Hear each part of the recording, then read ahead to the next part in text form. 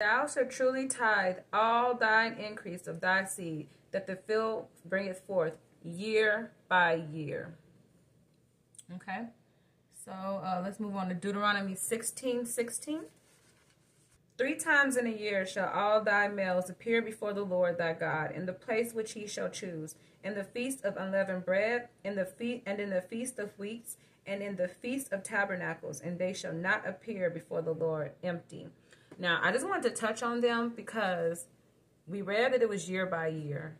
And then actually, while I was studying tithes, I'm still studying it, but while I was studying tithes, Corinthians, verse 16, verse 1, or chapter 16, verse 1, they said that you store up it on the first day. And we know the first day is Sunday. It's not the Sabbath, okay?